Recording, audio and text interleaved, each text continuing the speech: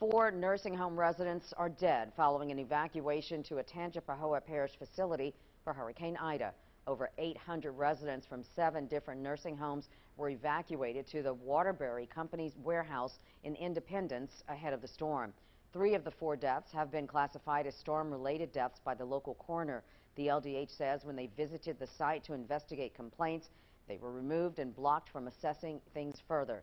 The Independence Police Department is investigating, but it's not clear if it is a criminal investigation.